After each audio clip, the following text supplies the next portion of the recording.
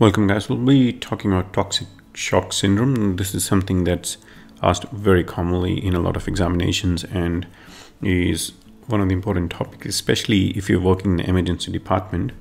So let's see what a toxic shock syndrome is and what the definition means. So this is a clinical syndrome which is caused by a toxin from Staphylococcus aureus. So that's the first thing we need to know. It is caused by Staphylococcus aureus and it's caused by a toxin released by Staphylococcus aureus. Now the important thing is that there are criteria which must be present to say that this patient has a toxic shock syndrome. So the first one is fever.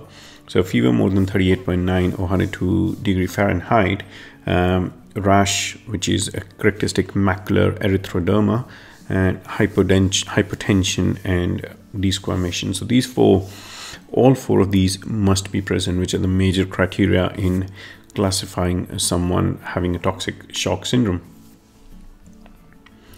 Now the next one is a multi-system involvement. So at least 3 of the systems should be involved. Okay, so gastrointestinal, muscular, mucous membrane hyperemia, renal, hepatic, hematological, and CNS, neurological changes. So these are the changes that should be present, and at least 3 of them should be present to classify someone as a toxic shock syndrome.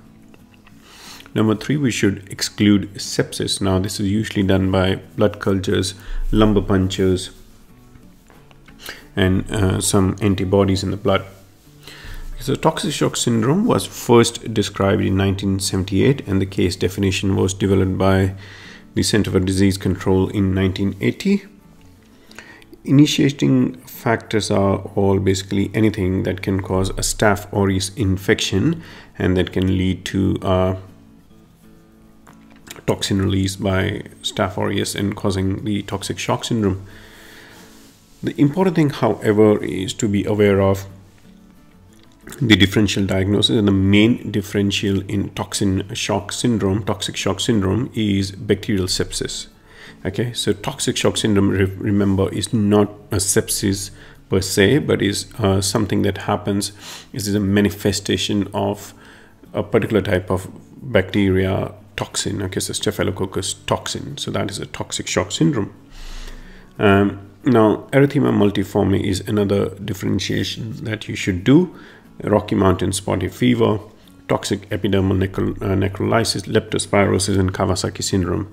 So these are some of the differential diagnoses, but as I said, sepsis is the most important diagnosis and you should rule out sepsis to say that this patient has toxic shock syndrome. The next one is scarlet fever, rheumatic fever, hemolytic uremic syndrome, rubeola, and gastroenteritis. So these are the other differential diagnoses, but the most important, as we've said again and again, is sepsis. Now, the complications that can happen include persistent hypotension with organ damage, respiratory failure, renal failure, and bleeding from thrombocytopenia. Okay, so what should you be doing for a patient who do you suspect to have a toxic shock syndrome? So first things first are oxygen and monitoring, airway management, large bore IV cannulas. Then you remove the inciting factors. Tampons are considered to be one of the important causes of toxic shock syndrome. So remove the tampon and irrigate the vagina with betadine, drain the abscess or empyema if it's present, remove any nasal or wound packing and irrigate. Next, you should do investigation not only to diagnose toxic shock syndrome, but also to rule out other causes if there are any doubts.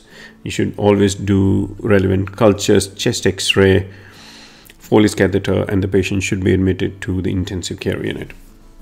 The secondary aspects of treatment include antibiotics for Staphylococcus aureus.